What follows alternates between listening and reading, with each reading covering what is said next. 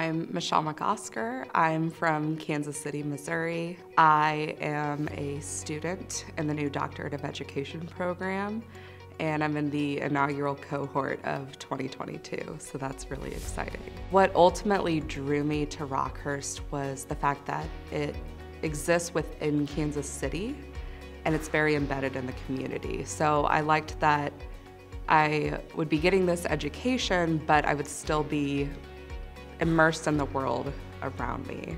The thing that I'll remember the most is the time that I've gotten to directly connect with my faculty. Some of my instructors have become some of my closest friends, and I continually reach out to them for advice or to share successes or get a different perspective on something, and that's been one of the most valuable things that I've gotten here. I started out in the Learning Center in my undergraduate program as a writing tutor.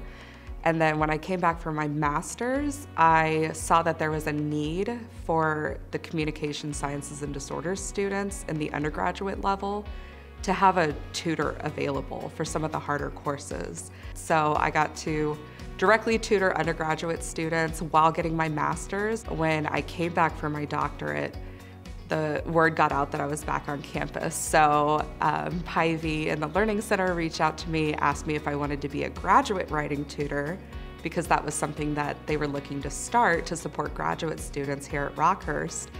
And then it just naturally evolved into me becoming a CSD tutor. I've been working with students one-on-one to support their learning, and then that eventually evolved into me becoming an adjunct for the CSD department as well. What I would love is to find a CSD faculty position.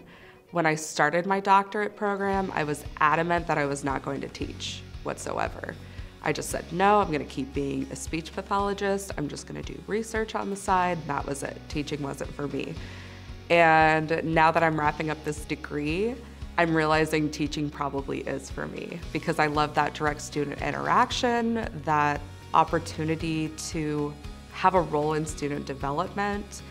It's a great avenue for me to do research as well. So I'm hoping, by this time next year that I'll be a professor somewhere.